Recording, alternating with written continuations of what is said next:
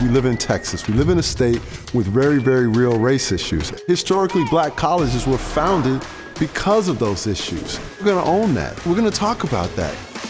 Rocky roads, but we stayed unshakable. Been through it all and we still unbreakable. This is the Quinnite Nation's new home. This is where we win championships. This floor is pre-integration, downtown Dallas in the early 1920s. We weren't welcome in that place. So we took what was a symbol of oppression, of racism, and we turned that into our basketball court. So every day our students trample on the racism that existed in pre-integration Dallas. Now you read the line, yeah, I think it's time. It's your time to go. Been a star from the start, now it's time to show. Say you working hard, well let's work some more. Say you on your job, time to let them know that you can't be stopped. You will not flop, give it all that you got, so you stay at the top.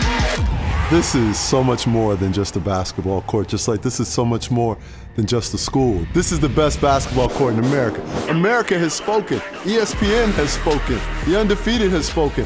I don't know who else you trust, but I'm pretty sure they've spoken too. You should feel your place in history.